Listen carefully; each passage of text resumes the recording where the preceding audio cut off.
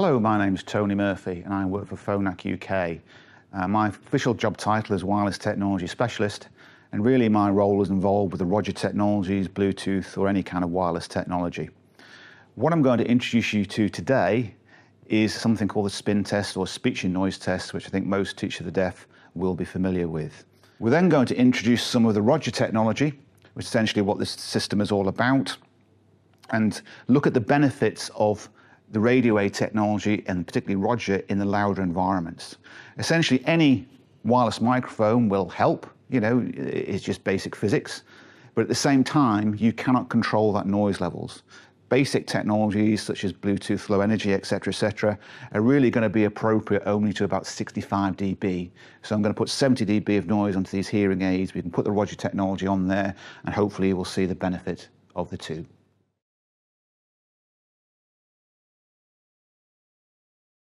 As I mentioned before, we've got about 72 dB at the hearing aids, just generated from this little Bluetooth speaker. And you may think 72 is quite loud. Obviously it is quite loud. We want to do that for, for this challenging experiment.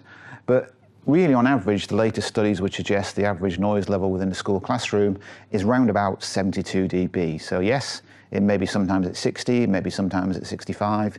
It could sometimes even be at 80. You just really don't know. And any radio wave system, simply by wiring a microphone close to the person speaking, will give some advantage. However, unfortunately, we can't change the laws of physics yet again, and it's all about the signal-to-noise ratio between the hearing aid technology and the radio wave microphone itself. And if you're using the more basic Bluetooth types of technology, really once you're getting above 65 dB level, that signal-to-noise ratio just won't be there. And remember, a child may need up to 10, maybe even 20 dB SNR to actually understand what's being said.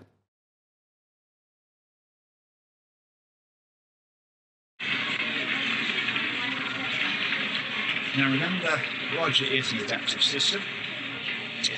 So what it will do is measure the rate of the noise increase and the actual level of the noise. So now you may not be at full kind of adaptive gain.